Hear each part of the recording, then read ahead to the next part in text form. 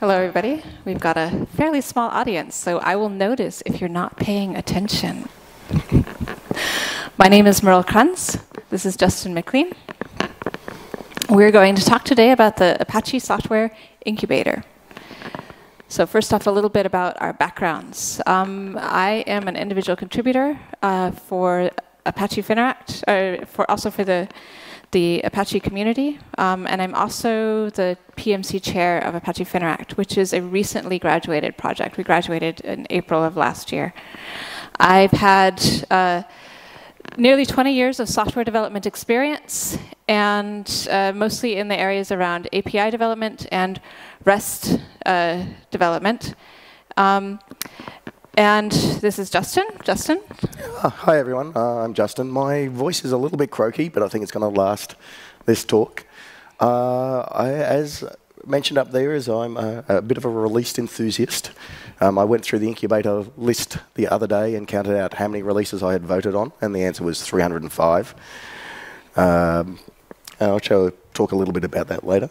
I'm also VP of Apache Minute, which is a real-time operating system, and very recently the VP chair of the incubator itself. Okay. So everyone here is obviously aware of the Apache Software Foundation? Yes? Good. Okay, so the Apache Software Foundation makes software, open source software, for the public good. They're actually, their corporate structure is even set up that way so that they're a charity. And the Apache Incubator is just one of the many projects that is part of Apache, and it is where projects come to learn how to become an Apache project. And more importantly, is how they can grow and build their communities. So in this presentation, we're going to cover the incubation process itself. Myrle's going to talk about global poverty and how to solve that very hard problem. And also go through her experience going through the incubation project. And finally, we're going to talk about, how do you succeed in becoming a successful project, open source project. Now, we're not lawyers. We mention a few legal issues here. If you need legal advice, please go ask a real lawyer. Here be dragons. So what is the Apache Incubator? It's basically the entry point where all Apache, not all, but most Apache projects come into. And they spend some time in the incubator, usually between a year or two, learning about Apache and the Apache way, hopefully growing their community and then becoming a top-level project. So why would you want to bring your project to Apache in the first place? You need to, there's certain things that your project has to follow in order to do that and to become an Apache project. Being open and transparent is probably the most important one. Everything that goes on in a project needs to be discussed in the open on the mailing list. Also, Apache is very strong on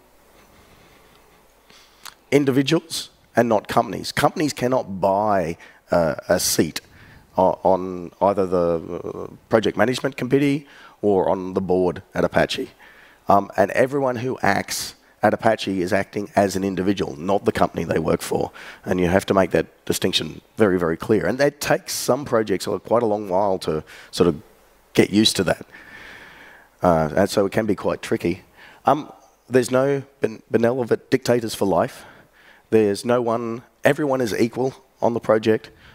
Some people may have slightly more responsibility. If you're a committer, you have a slightly more responsibility than the user, and if you're part of the PMC, then you have slightly more responsibility again. But everyone's voice is basically equal, and everyone can discuss and comment on. If a user votes on a release, that vote isn't actually binding, but people will still listen to it, particularly if a lot of people say, no, we've got something really wrong here, we need to fix this up. So why do we actually go through an incubating process? The first thing that you need to do is basically, we want to give, Apache that is, want to give people basically, I'm totally lost for words. They want to give people the security, I guess, that anyone can take some Apache software and use it and know there's no legal issues there. That's what I was trying to say. So that all the licensing has been checked, all the IP of every single line of code is documented and knows where it comes from. So anyone can take that and use that under the terms of the Apache license and make their business out of it. They also want to go through the incubating process to, as I said, learn the Apache way, and also to learn about ASF policy. And there's policies, there's a huge number of policies. There's some legal policy, there's some branding policy, and there's some release policy, and that's basically it. All right. Projects themselves are given a lot of freedom in how they operate and what they can do, but as they do have these policies and guidelines that they need to follow in order to become an Apache project. So what is the Apache way? Well, it's a sort of a hard thing to qualify. It's a bit like Zen. You sort of, once you know it, but if you don't know it, it's hard to explain to someone else. But there are some core things behind there about it, and that includes collaboration, community, consensus, and being open. I don't think I'm going to go any more into that. The Apache license itself allows anyone to take software that has the Apache license and use it for just about any purpose they want. There are no restrictions of use, and they can use it for commercial purposes if they want to. They can. We would like that they get involved in the project and maybe contribute to it, either help out as users or raise some bugs or hopefully commit some code, but that's not a requirement. And we find that a lot of people do give back, and some don't, but that's fine also. We end up with enough people that can help grow the project and the community around the project that way. It's obviously an open source license, and it's one of the more permissive licenses. There's a few other licenses that are also permissive. MIT and BSD, for example, are very similar in those terms. And as I was saying before, it means that there are no legal issues that you're going to have. If you have something that comes from the ASF and it has an Apache license on it, you're pretty sure that no one will try and take you to court to say, you're using our code or anything along those lines. So the incubator currently has 50 projects in incubation. They generally stay in incubation between 1 and 2 years. Some are shorter, some are longer. Some never leave the incubator at all. I think the current record is 5 or 6 years. And there's about all these podlings as they're learning the process, they make releases, and there's been about around 10 releases a month come out of the incubator there. So what do you have to go through to actually get into the incubator? First off, you need to find someone who has done this before and can guide you through the process. And they are your champion, and they will help you draft up a proposal, and which you'll then send to the incubator mailing list for discussion.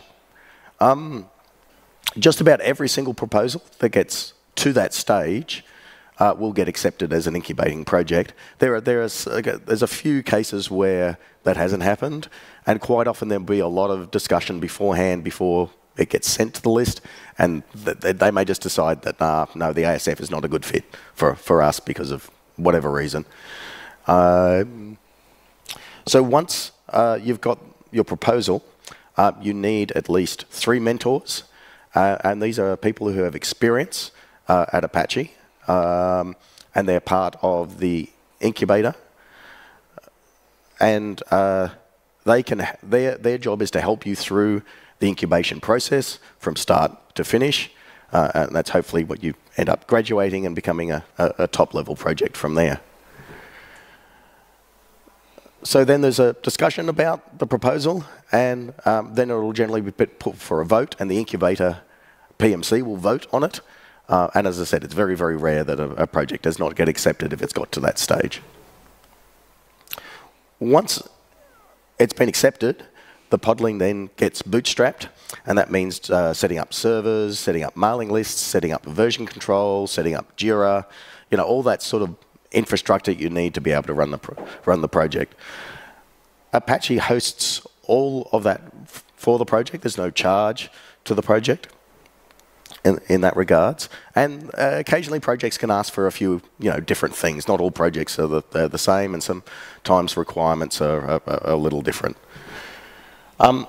You need to check that all of the initial committers that are on the project have signed a contributor agreement, ICLA, and that means that they say, I'm legally allowed to give you this code, and there's no IP issues with it, and that if generally it's code you've written yourself, so you say you're giving up your IP rights to that code. If the code, if there's usually projects that come to the incubator will already have a community around them, and they'll have a large code base. That software needs to come in via a software grant. And again, that's just the same sort of thing. It's saying, like, here is all this code that we're donating. The ASF now owns the IP of this code. So then the process is you need to look through all the code and double check that everything is all correct. And quite often it's not. Quite often there will be, someone's copied some code from somewhere, or, I know in one case I voted -1 on a release because it had a picture of a cat in it, which was actually done by a professional photographer, and he owned the copyright to the picture. So you have to go through and check that everything is correct as far as IP goes, and then you can start making releases. And hopefully, once you start making releases and you get the word out there and you talk about your projects at conferences like this, your community grows, you attract more people. Some of your users may become committers themselves, and that sort of keeps going and going and going. So in order to grow your community, though, you have to follow the principles behind the Apache way, and that is making sure that you keep all the discussion on the mailing list, that you are open and transparent about everything, and that you make sure that people are acting at the best interests of the project and not being, a puppet for a corporation. And most of all, one of the things that it's not a hard requirement, but projects will stay in the incubator for a lot longer if this doesn't happen, is that the people that make up the project need to be diverse. They need to come from different companies. They need the one thing we're really concerned about is that if all the committers are from a single company, that company changes direction, and then the project doesn't exist anymore. We want to try and stop that from happening. So then you decide this is after, so say a year passes, you've made 3 or 4 releases, and you think you're ready to become a top-level project. So what you do then is you've decided that you're ready. You decide that you can self-govern. You don't need any help anymore. Your mentors will still be around to help you quite often after you graduate. And sometimes there's questions that come up that haven't come up during graduation. And so you can discuss becoming a top-level project on the mailing list, again, in the open, and then vote on it. And assuming that vote passes, that's it. You're a top-level project. So the voting on releases is a little different to some of the other voting at Apache, and that is that must be kept open for a minimum of 72 hours. So that allows everyone to participate, even people who in different time zones, for example. And you need 3 +1 votes and more +1 votes than -1 votes. A -1 is not a veto. And the whole idea behind this is that as long as it's good enough and better than the previous release, that's okay. It doesn't have to be perfect. If a release is perfect, then if you're trying to make a release perfect, you'll never ever get there. There'll always be some little problem with it that will end up doing that. So as long as the majority of people agree that it's a good release and it should be shipped, then ship it. This is the stats on how I have voted on incubator releases. 270 times I've voted +1 on a release. 16 times I've voted +0 because there was some issues there and I didn't feel what. And in 72 cases, I've said, no, sorry, there's a problem here and we've got to fix it. And 3 of my releases are in those 72, by the way. And so that's about 71% of releases from me have gotten a +1. And I think that's sort of a good indicator of, and generally as a podling goes, through its life cycle, it gets better and better and better at doing that. So most of those -1s are the first or the second releases that come out. And as I said, it doesn't have to be perfect. And often you do make mistakes. If it's not your first time doing this, then it's quite likely you're not going to get it right. For the first time ever, I saw the very first release candidate of Podling's first release actually get voted +1 by everyone. I've only ever seen that happen once. So you may also not be you're not familiar with ASF policy at this point. You're still learning the ropes, and you're still it's documented, but some of the documentation needs improvement. Some of it is scattered all over the place. So sometimes it's quite hard to work out what you should do. Also, sometimes if you look at what other projects, top-level projects are doing and try and copy them, sometimes they're not always doing the right thing either. So, you've got to be a little careful about that.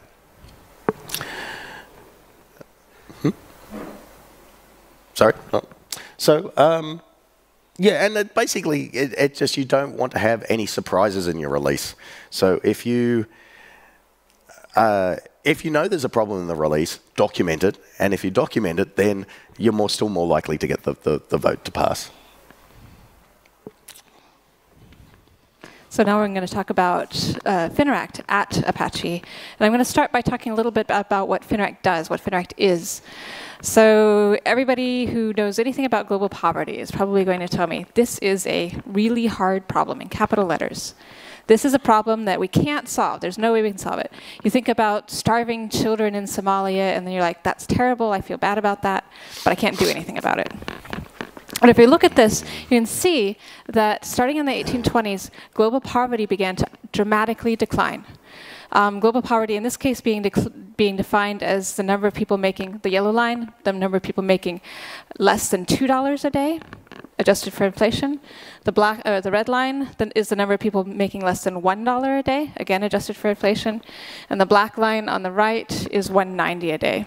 So you see that through the Industrial Revolution, around that time, the percentage of the worldwide population living in global poverty has gone dramatically down, and at this point we're headed towards dipping under 10% of the worldwide population, despite the fact that the worldwide population has been growing.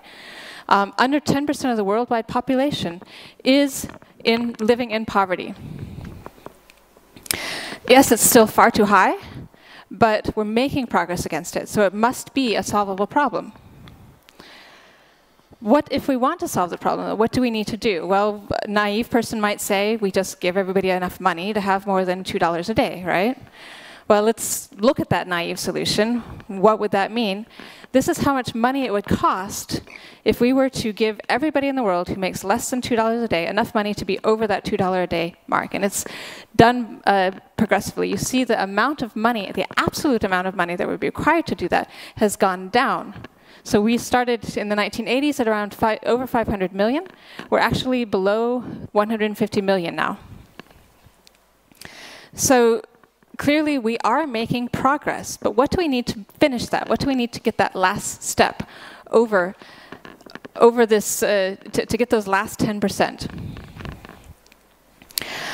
Well, we know why we're making the progress we're making is because of the Industrial Revolution. So we need something that changes the playing field in the same way that the Industrial Revolution changed the playing field, in this sort of exponential way. And one possibility is microfinance.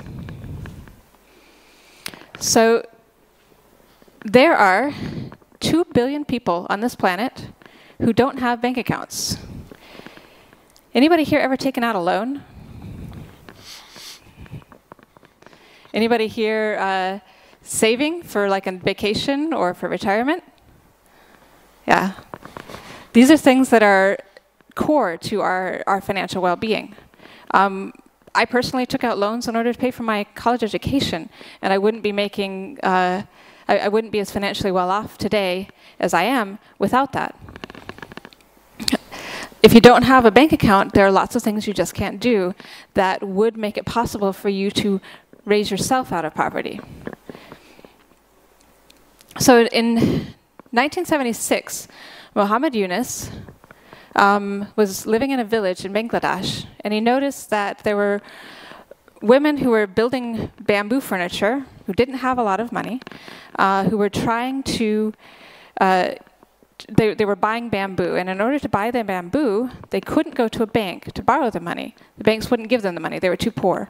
They had to go to loan sharks, and the loan sharks were lending them this money at exorbitant interest rates. So what he did was he lent these women, there were 42 women, he lent them $27, all of them together, $27. They bought the bamboo, they made the furniture, they paid back the loan with a tiny bit of interest, and everybody was wealthier, and microfinance was born. So he took this model, and he expanded on it, and he founded a bank called the Grameen Bank, in which he loaned tiny amounts of money to poor people that they could then use to build businesses and to lift themselves out of poverty. And this was microfinance, and it continued.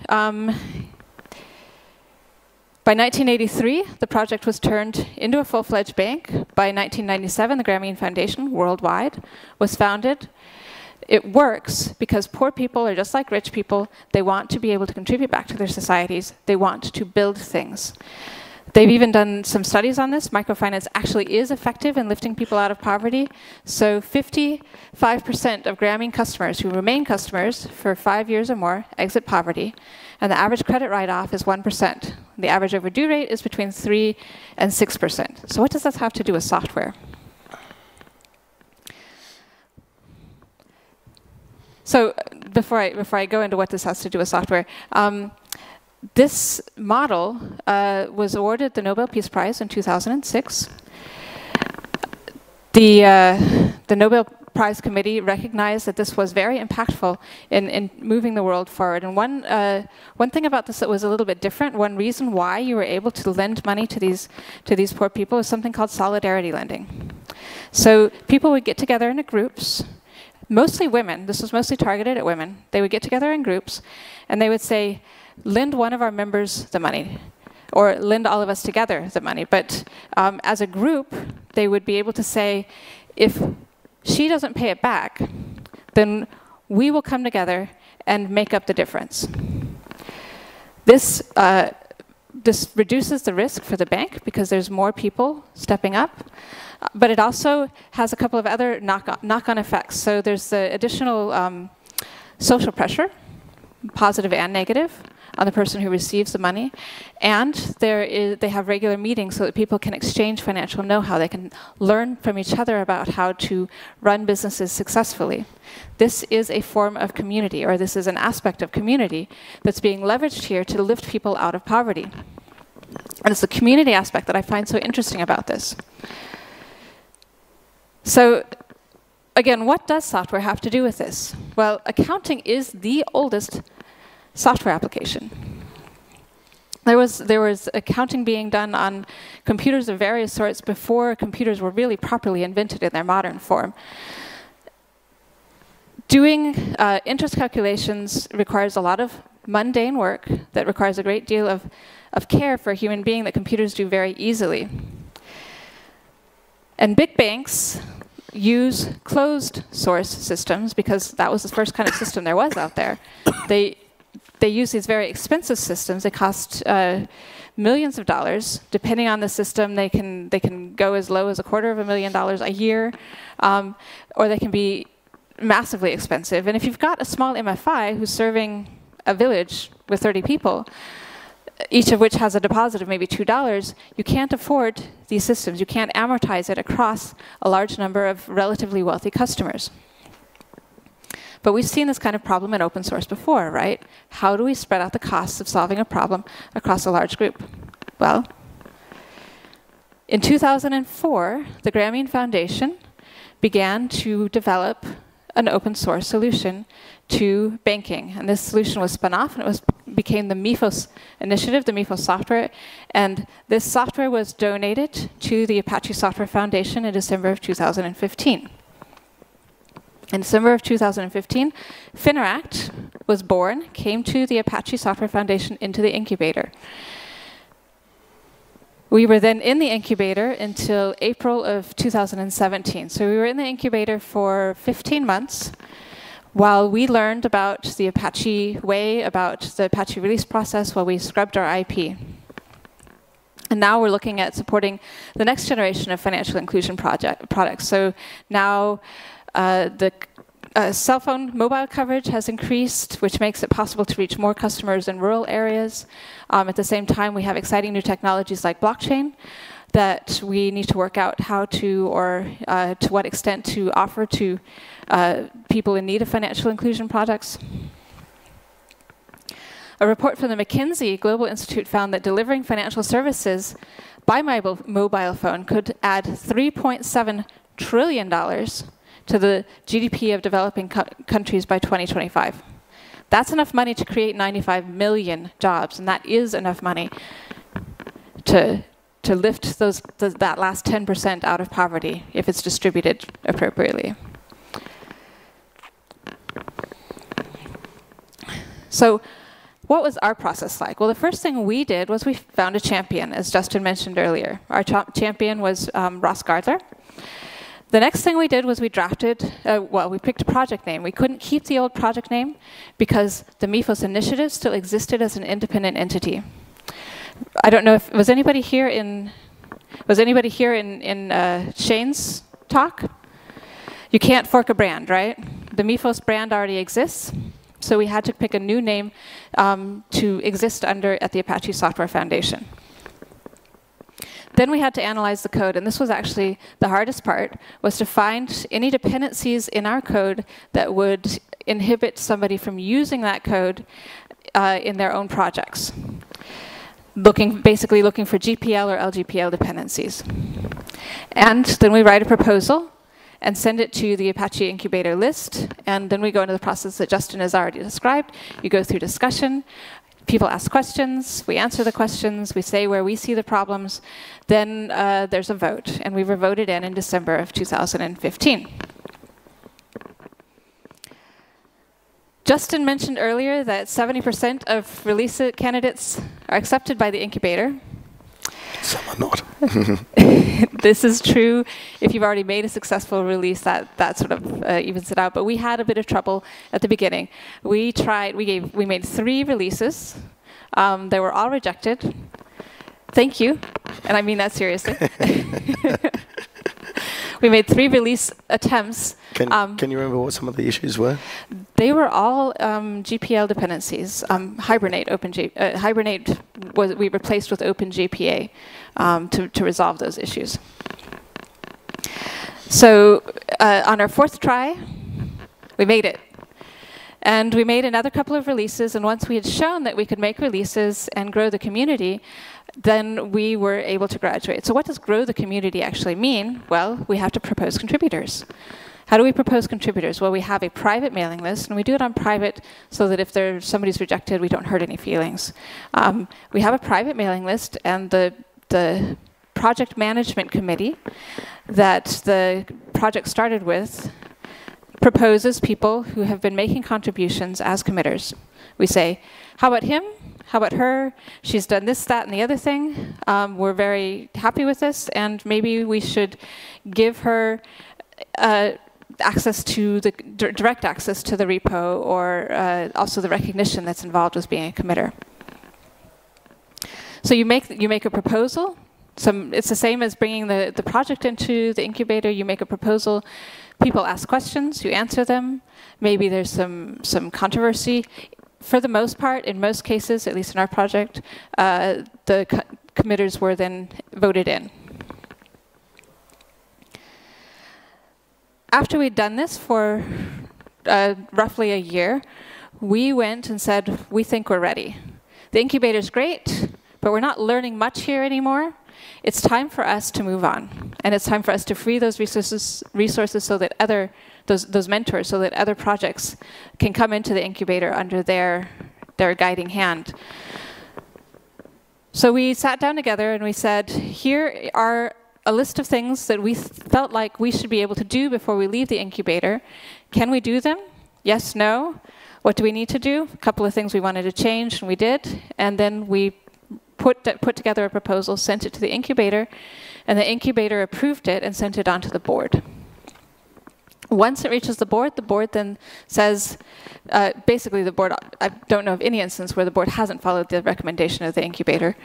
Not once. Not once. The incubator makes the recommendation to the board, but the board is the governing body of the Apache Software Foundation, and the board is the body that makes the resolution. This is now a top-level project at Apache. So this, for me, actually has, this process of building communities has a lot in common with what our customers, what Fineract customers are doing. They are building communities or taking existing communities and learning new things in those existing communities in order to help support each other and to help support the rest of the world, to make all of our lives a little better. Community is what makes this work. The willingness to reach out to another person and help them, and to want to be able to do something for other people. So, how do you make the world a better place? Well, contribute to a community. And at this point, are there any questions?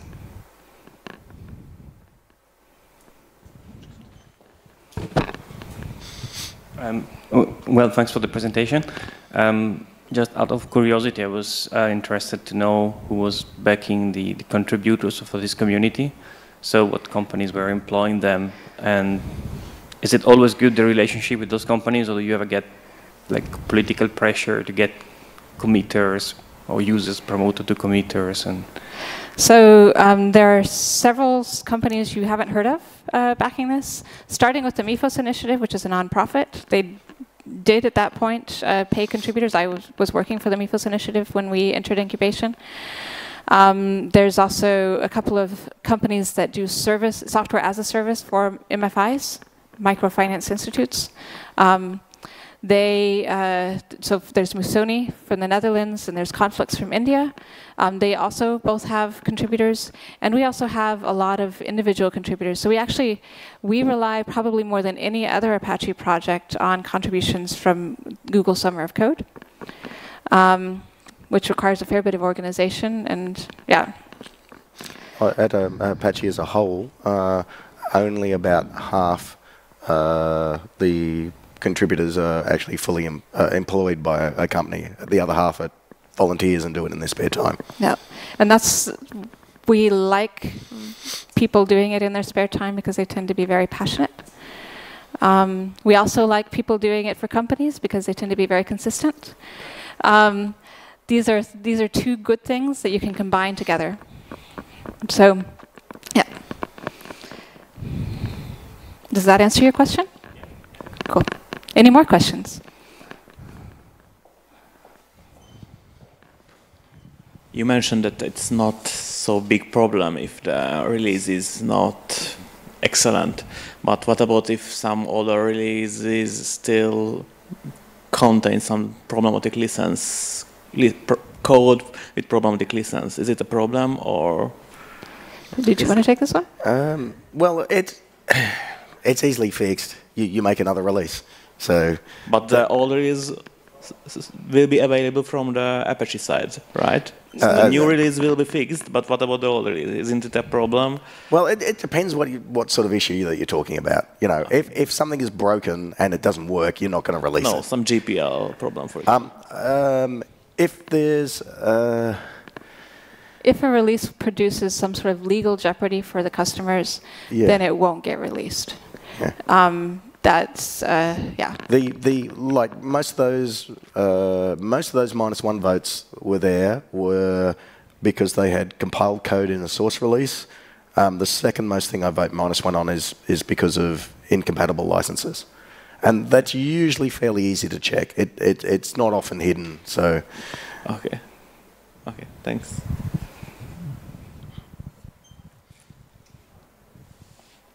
One more question. Has it ever happened that some contributor, out of not knowing it, signed off these intellectual, like this rights off, and but ever like did an error in this, and you ended up having problems with contaminations in terms of having code? Because at some point contributors, they sort of say that they have the right to give those things away, but I mean, as a human, and if you've written a lot of code, then you might not know where, if your practices aren't really completely clean, then you might have gotten something from somewhere. Does it ever happened, or? I can think of a couple of cases where that has happened, and it's generally been found out and fixed, so that the offending code has been removed. That doesn't mean that with every single case that has occurred. It's generally fairly obvious because the code is not in the same style as the rest, or there may be some odd comments or something in there. Like there's just a few little things that you can see that will trigger you to think, hey, well, I wonder where that is from. And these days you can just do a search on the internet and find if the code was from somewhere else, and you go, yeah, okay, that's where it came from. And this is where the 4 eyes principle or the 20 eyes principle becomes very important. Is that's the only way to find things like that. If you do find something like that, then the only thing you can do is remove the code and either just remove it or replace it. Well, it depends what the license of the code is. Okay. Yeah, so it could actually become from somewhere else that had a compatible license, and in that fall, you've just got to recognise that and say, yep, this code came from here, and that's all good. So if you're curious about licensing issues, we have a workshop right after this. So we'll be going in more detail through licensing and releases. So any more questions? I think we are on time by now. So thank you very much, Myrle and Justin.